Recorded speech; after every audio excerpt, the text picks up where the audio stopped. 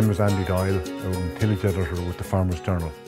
We're on the farm of Liam Dunne in Co Kildare. Farm is a predominantly tillage farm, typical of the area, growing a range of crops, running a rotation, a mixture of winter and spring planting, gathering their own straw post-harvest, and just trying to make a living.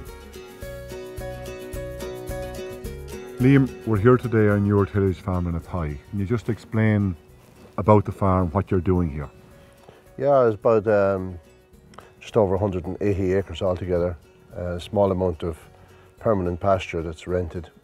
All tillage except a bit of grass. I don't keep any animals. It's mostly winter cereals, predominantly winter wheat, a bit of oats, including black oats. I'll also grow a small bit of barley too. Came in last year because of the tree crop rule and whatnot. Well, you've mentioned the fact that the tree crop rule was imposed upon us. The whole greening element of the CAP is something that was introduced in the current round of the CAP.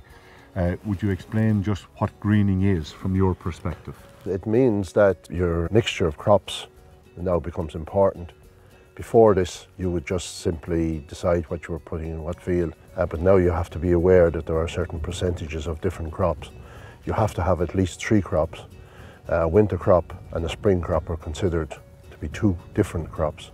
If you're over 30 hectares, you have to have 3 crops. If you're over 10 hectares, you have to have 2 crops. Yeah. Then of course there's the ecological focus areas, which is basically taking account of the fact that there should be areas just left to nature in some sense.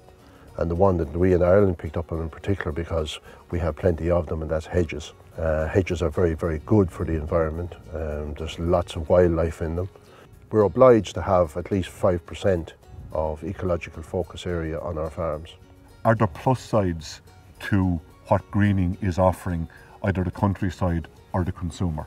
It's going to be a protection for all of those environmental features that are on farms. The mixture also means that there's going to be more winter cereals on farms, which overall is a good thing because there was too much land left fallow as such over the winter time.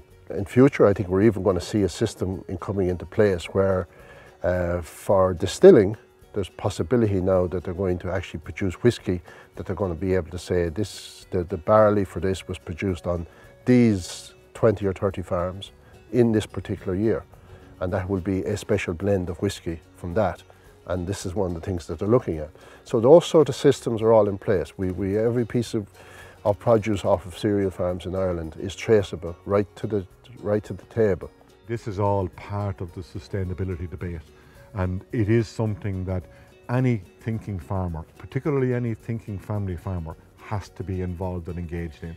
Yeah. We have to get the productivity of the ground up. It is a particular form of farming that we want to keep. It works for our environment, we want to keep it that way. All in all, it's going to be of benefit to people. In fairness, you know, the crops that we produce will end up on people's tables. And it's very important that they're grown in such a way that the environment is not being damaged. In fact, if it's being improved, that's what it's all about.